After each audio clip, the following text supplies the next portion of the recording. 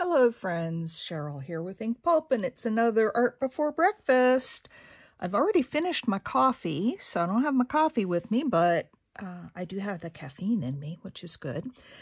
So today I'm going to do something, again, a little bit different. I had, and this is old, this is from February 2016, I used to purchase some things, and if you've never looked at this website, go take a look at American Science and Surplus.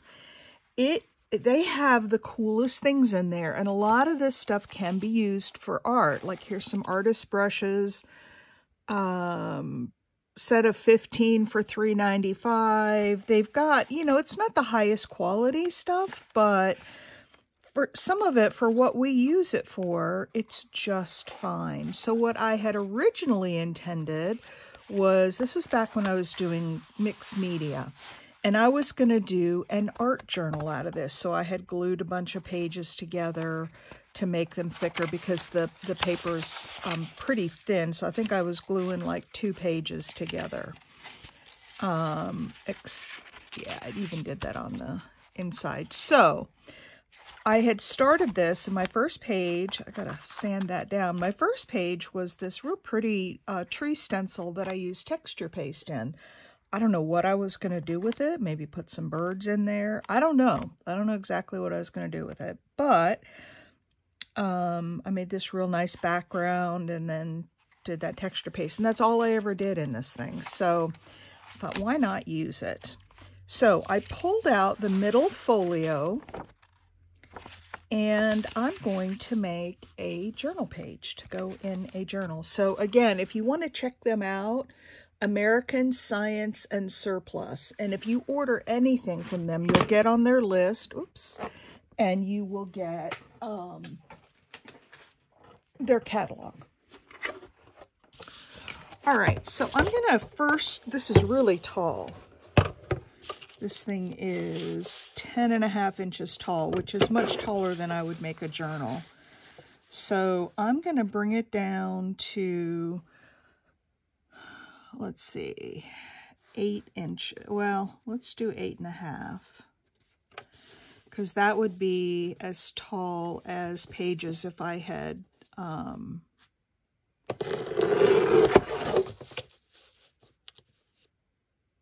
yeah. So we're going to go 8.5. So it would be the same as a sheet of copy paper as far as the height. Now, I'm not going to throw this away. I've got this little piece here. I'm sure that I can do something with this. Make a little, I don't know, make a couple of belly bands. I'm sure I can do something with that. So I'm not going to throw that away. All right, now I have this. And I'm going to start by just decorating the outsides of this folio. Actually, let's just do this. And I'm going to use a piece of that beautiful paper that I got from Shelley W. Jotson Junk, and I showed that in yesterday's Art Before Breakfast. And y'all know how much I love my neutrals, so I'm going to stick with a neutral color. I thought about doing the blue one, but for right now I'm going to do neutral. And you see it's perfect. It's 8.5. So I'm going to, let's see, what kind of glue do I want to use? I'm going to use some tacky glue around the outside just to make sure that it stays down really good. And then I think I will go to my sewing machine real quick and sew it once I get it down, or maybe I'll do it after. We'll see.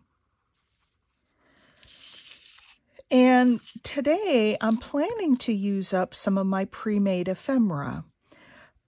Because I was talking to somebody, oh, I think it was Shelley, actually. We were chatting over Facebook chat.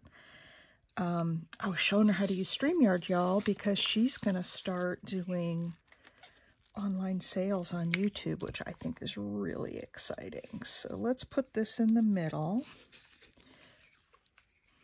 And we were talking about you know, when you make ephemera for a journal, if you sit down to make ephemera, and you'll see me do that too, I'll get a theme in mind, whether it's, you know, vintage or birds or botanical. If I'm making up a bunch of ephemera, I'll get a theme in mind, and so everything I make in that session kind of comes out the same. Well, you don't necessarily want everything the same when you are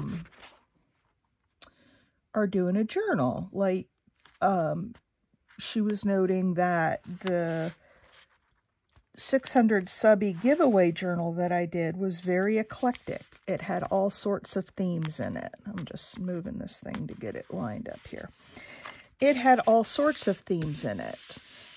And, you know, I switched. Every few pages I might do a couple of things. But, you know, there was botanical, there was the ladies in there. There was, you know, just a little bit of everything. And I said the way I do that, because I'm the same way. If I sit down and just start making ephemera, it will all come out the same. And she said, that's what happens to me. I want to do a journal. And she sits down to make the ephemera for that journal, and it all kind of comes out looking the same because that's the mode she's in for that working session. Oh, I took my scissors upstairs. I don't have my big scissors down here. So I said the way I get around that is I make up a lot of stuff and then I just store it, because one time I might, you know, pull out my Your Creative Studios box, and then things will all sort of look like that, but then I, you know, put them in my finished ephemera box, and when I go to make a journal, and I'll show you some of my, I have a couple of boxes. I'll show you one here in just a minute. I want to cut just a hair off the bottom of this. Okay. All right. So, here is my ephemera box, and I have it separated. My first section is journal cards, and they go from tiny, tiny little journal cards all the way up to, you know, really big stuff. And they're all different. You know, some are, you know, floral, like this one. Some are double journal cards, like this one.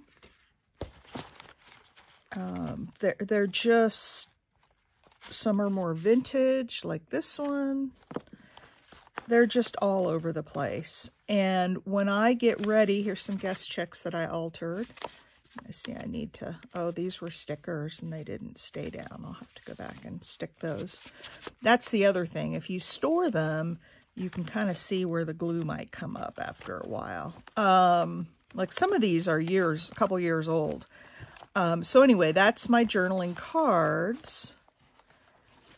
And then my next section is tags. So in here I have all the tag shapes. And again, I have from little tiny ones to, oh, look at this one. I did a French knot bouquet. You know, I have little ones all the way up to really big ones. I have ones that I got this in with one of my orders. So all sorts of tags. And then my next section is pockets. Okay, so these are all different shapes and sizes of pockets. Oh, look at that. Isn't that cute? But then I have, you know, this guy is a side. No, he said this way. You know, a bird. I've got, here's one that's, doesn't have the thumb hole punched yet, but I don't know. I just have, here's an old vintage. Those are pretty colors. And then my next section is envelopes.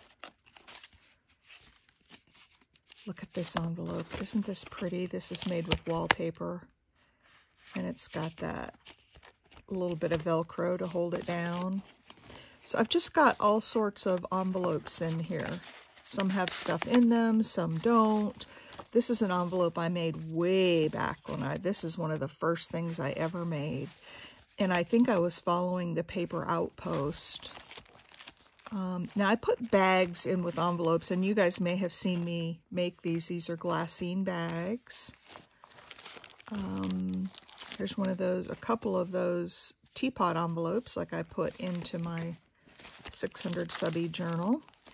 Big envelopes, I have these great big ones. So anyway, envelopes.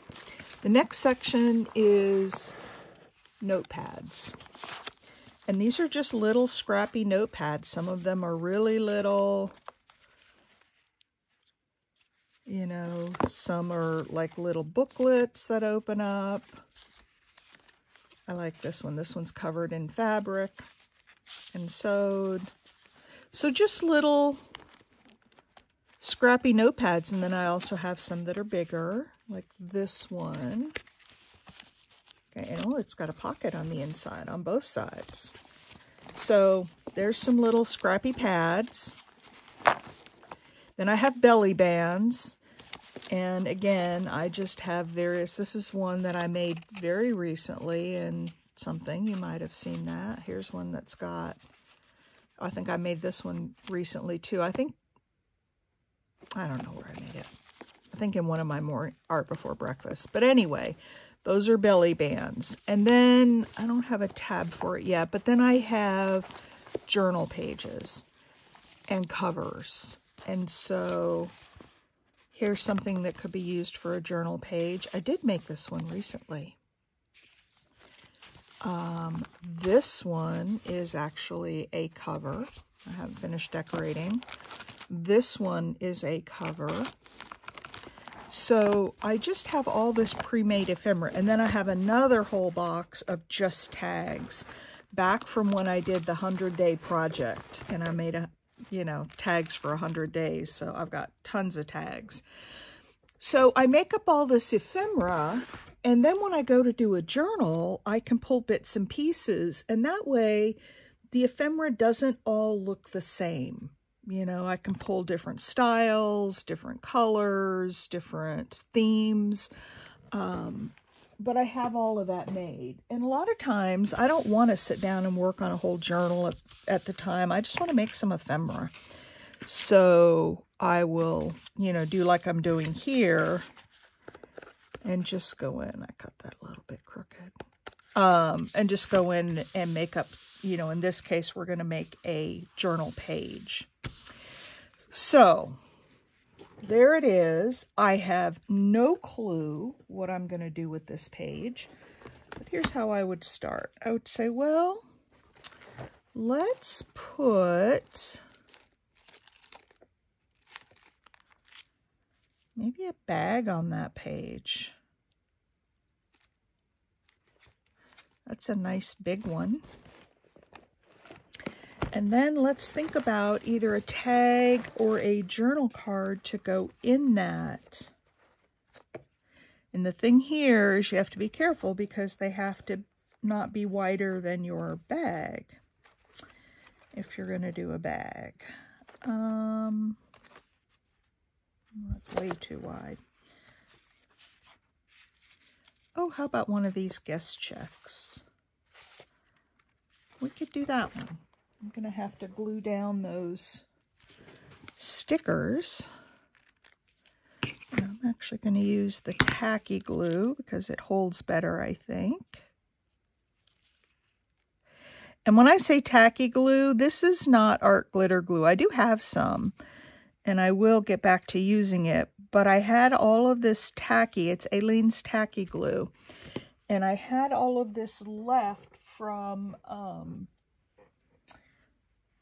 my mixed media days, and it was still good. The glue was still good, and so I decided to use it up before I open up my next art glitter glue. So when I say tacky glue, it's Aleene's tacky glue, and this stuff is really good. I mean, once it grabs, it's not coming up. You'll tear what's underneath if you try to pull it up. Okay, there we go. Nothing else is coming up. But if we take this page And we put our guest check in here. It fits just perfectly, and I may want to put a, a tab on that, but we can start with that, and then, I don't know, we'll look at some other things to do with it. So, what do I want to do in the background? I've been doing a lot of stenciling lately, and I use this stencil almost exclusively in that 600 subby giveaway, and I love this stencil. Absolutely love it. So let's do some stenciling. Move this out of the way. And I love this paper of excuse me, I had a hiccup. I love this paper of Shelley's because it is heavier than copy paper. Now, granted, I put it down on that folio from the American Scientific, catalog, and that was double pages, so it was heavy too. But this paper from Shelley is not just lightweight copy paper. It's a nice weight, and I don't know if it was in her description. And Shelley, if you watch this, if you want to put the weight of your paper in the comments, you're welcome to do that in case anybody else wants to get some of this lovely paper. It's really pretty. And it's a really nice weight. So it's not, if you use it for journal pages, it's not going to buckle like regular lightweight copy paper would. Let's see, I don't have to go all the way up the middle because I am going to put that glassine envelope on there. And I find that sometimes, and I've been finding this on some of my recent projects, that glue does not, even if I use the Fabri-Tac, oh, isn't that pretty? It doesn't necessarily hold down the glassine bags. So I have resorted to using, look at that. Isn't that pretty? What a pretty journal page this will make. And we definitely need to ink it up. I love these little finger daubers. You know how sometimes when you ink up the edge of a page, if it's a real thin piece of paper, it just bends and you can't get the ink on it. And like I said, this is pretty sturdy paper.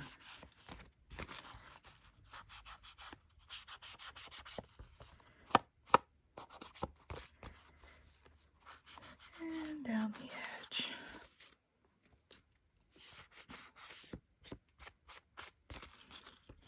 Now, because this has holes already in it, I may want to, well, I'm going to wait until I actually get ready to use it before I do that. I was thinking I would put a piece of washi tape and fold it over to strengthen.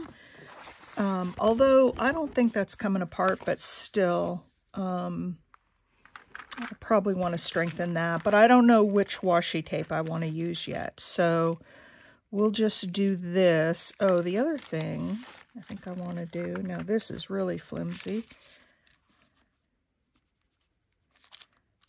is maybe darken up that flap. I just left it when I created the bag. So there we go. So that'll fit in a little bit better. All right. And then we have this. Oh, it says thank you on the back, so somebody can journal on the back of that. Let's see, what else?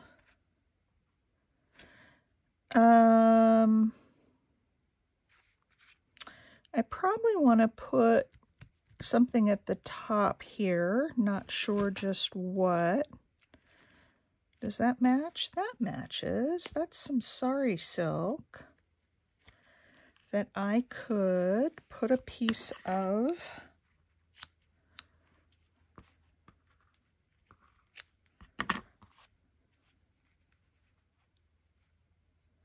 Actually, let me make it a little bit longer. I think what I'm going to do on this one is just staple it on. I'm just going to gather it up. That might be too, oops, I'm probably going off camera. It might be too thick, so I'm going to tear it down.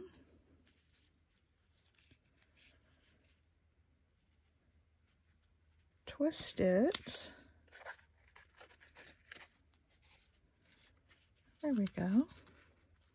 And then I'm going to just take my tiny attacher and I'm going to put a couple of staples in this, because sometimes staples just look good. There we go. Okay, and if I want to cut those down a little bit, I certainly can once the project is done. So there's a little topper, and it matches. So you see, I don't do all neutrals. I got some greens in here. Love that. Now, I want something down the side, and something that I had been doing before, and I completely forgot about it until I went through that first journal that I ever made, and that is like putting a strip of ribbon, maybe a couple of strips with some lace on the top. So let me look in my ribbon drawer here. Oh, you know what? I have some ribbons from one of my sales.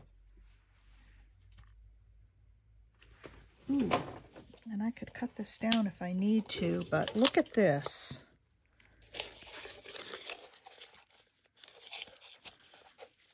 Isn't that pretty? And it goes with the green theme, and I don't think I need to cut it down, although I might want to put like a piece of lace down the middle of it. Make sure I cut that. All right, so this is going to be tricky because Fabri-Tac will seep through. Let me see if I have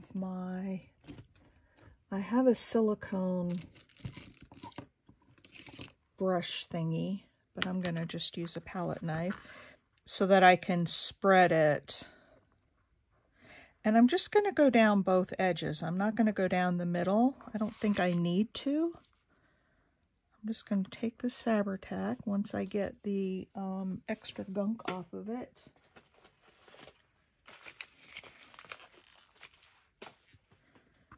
Okay, there we go. Let's take that Fabri-Tac, run it down both sides. Make sure I'm in frame here. And y'all, this is all just off the cuff. I had no plan when I came in here other than to use one of the pages out of this catalog that I had started making a journal of. That was the only plan I had, that I was going to make a journal page. The rest, and it's so easy when you have pre-made ephemera because you can just go through and pick something. And BB wipe out here, and I don't want to get any glue on the back of my page. Okay, let's put this down.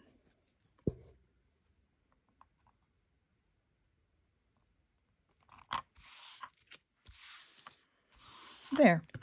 And it didn't seep through because I spread it out and made it, you know, thin. So that's right there at the edge. We'll cut off the extra at the top and bottom. If it's not glued all the way down, you can put just a little bit more glue. The other thing that works really good with stuff like this is double-sided tape. I've started using a lot more of it, especially with my glassine stuff. All right, so there's that. Love it. Now, I want to put something down the middle, like a piece of lace. I would love to put some yellow and pick up the little yellows in here and the yellow in the bag, but I don't know what I have. So I'm just turning around behind me. I've got this huge bin of lace. Ooh, look at this one. This is a trim, and it's got yellow and green in it. And some purples. Look at how pretty that is. Now, I wonder, what if I put this lace down the middle?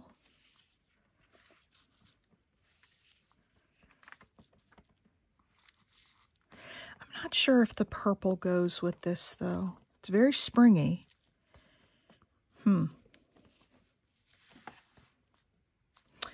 No, I think I'm going to stick to just the lace. There's too much, the purple, there's no purple in this at all. So I think it would not be the right color mix for that. It is pretty though. It is really pretty. All right, so let's figure out which side is the front, which side is the back, which is easier said than done sometimes. I think this is the back. And the way I put glue on for lace, and this may not be the right way, I don't glue the whole thing. Some people just run glue down there, you know, piece, and I do that sometimes, but I don't like all that glue poking through. So what I typically do, if there's a solid, like this is a solid backing, I'll just run a tiny bead of glue down there.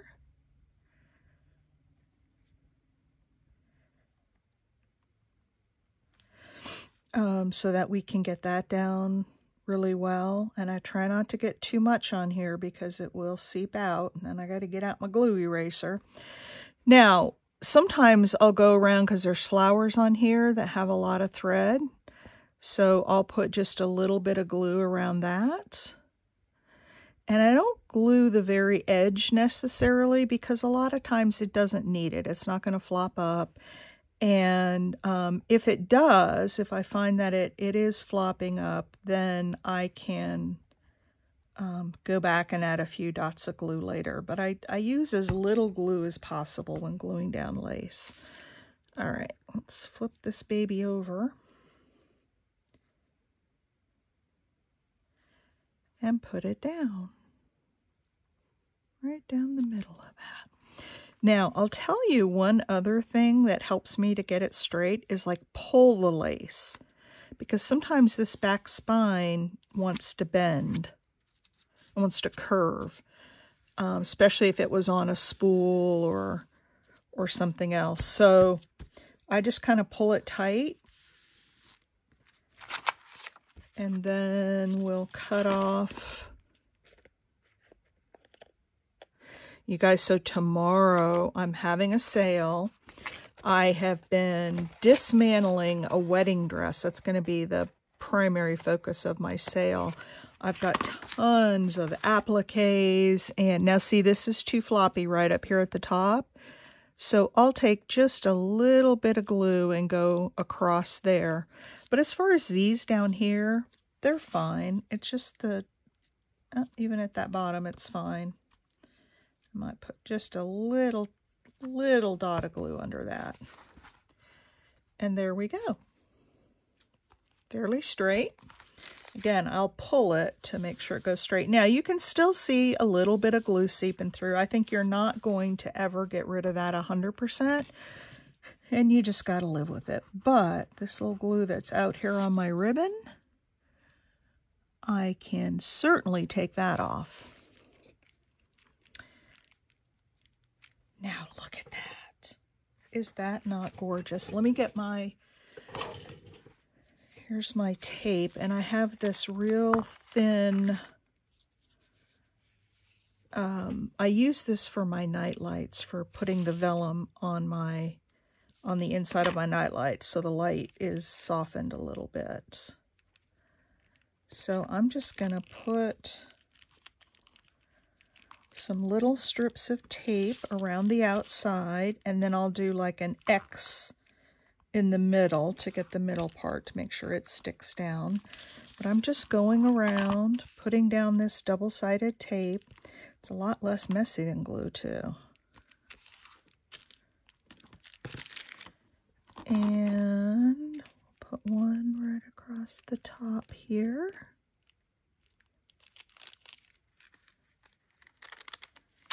Oh shoot, and I tore it. It's all right.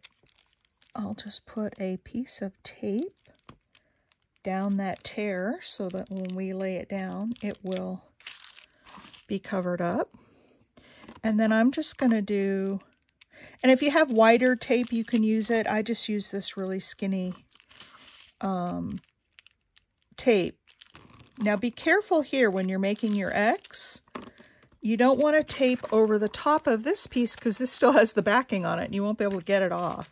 So either take the backing off and then put your X down, or just put two separate pieces. Does that make sense? All right, now comes the fun part, getting off the backing. That's always the challenge. Oh, that one went easy. Now, when you put this down, this is very unforgiving, so you're not going to be able to move it if you use the double-sided tape, so be careful with that. And make sure it's, you know, you're checking it before you actually put it down, and I'll show you what I mean here in a minute. So get all of these pieces off.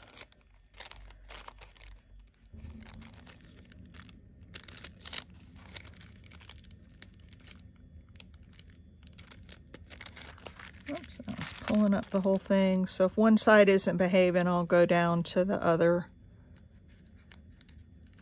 side, and then I got a couple of pieces up here where I tore it, and you'll never be able to see it. Come on. And this bit of backing. Okay, I'm gonna actually take the tag out of the middle because we don't need that.